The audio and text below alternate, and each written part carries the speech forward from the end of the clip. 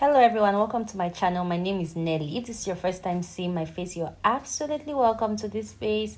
So on this space I share lots of fun stuff and lots of entertaining stuff which you definitely love. So on today's video I'll be sharing with you 5 productive ways that you can spend your quarantine period. Take an online course. So if you've always wanted a change in career, now is the best time to do so by taking online courses. You can take a course from EDX, Coursera, Udemy, and Alice. Learn a skill.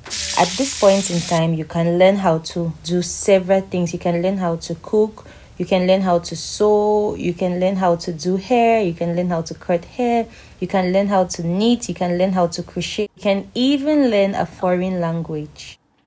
Hola. Hola. Okay.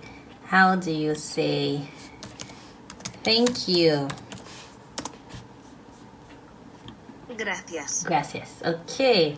How do you say my name is Nelly? Mi nombre es Nelly. Mi nombre es Nelly. Get active. So currently most gyms are closed and going outside is restricted, but you can still get active at home by doing plank, push-ups, jumping jacks, and also you can look online for easy indoor exercises.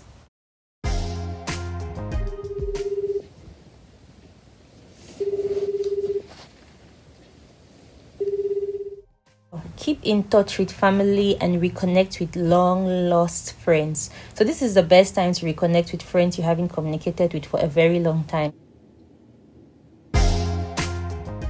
You're going to love what I'm going to say for number 5 because this is what most people are doing at this point in time. But yeah, number 5 is that you should rest.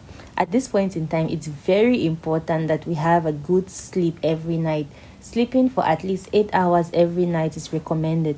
A proper sleep helps to boost the immune system. So these are the 5 ways by which you can spend your quarantine period nicely. If you think of any other ways which I didn't mention in the video, please leave it down in the comment section below. Also, if you like the content I discussed in this video, please give this video a thumbs up. Also, if you're not yet subscribed to my channel, please subscribe. See you in the next video. Bye.